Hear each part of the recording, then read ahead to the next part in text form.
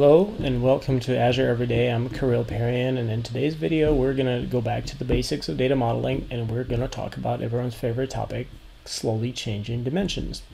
What are they? Typically a data set that you have is going to contain your fact tables and your dimension tables.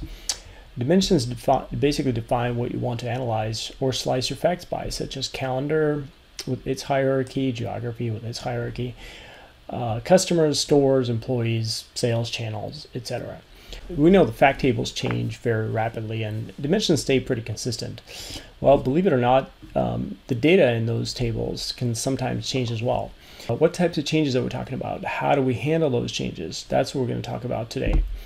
There are three types of changes, 1, 2, and 3, for simplicity. But type 3 is a lot less common, so we're going to talk about type 1 and 2 today.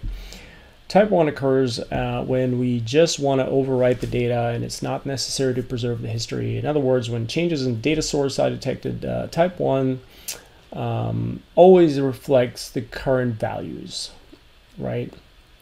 Or type 1 change, I should say. When can this happen? This can happen when there's a data error that needs to be corrected. And for instance, if an employee date of birth was entered incorrectly, we just go to the employee dimension table, update the date of birth there, and basically we're done. We don't care if historical records have changed or any reporting has been affected. It was wrong anyway, right? So we just want to make it right.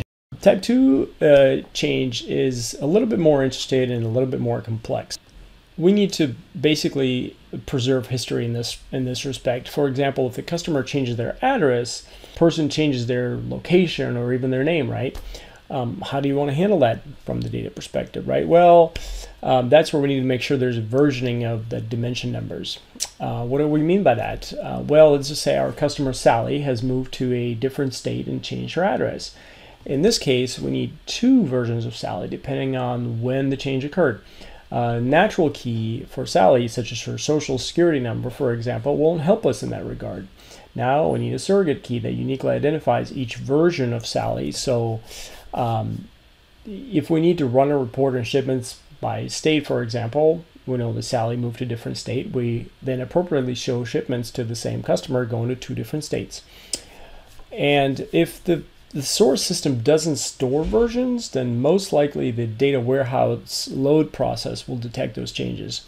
If there is a data warehouse, right? If there's no data warehouse, it's just something to be aware of as you're building your reporting solution. It would also be a good idea to add the range validity of the version of Sally, such as start date and end date columns, and maybe a flag column that states which is the current version of Sally. Well, that concludes our video. Hopefully this was helpful to you, and thank you so much for your interest and for being with me today. If you have any questions or comments, please post them below, and I hope to see you soon.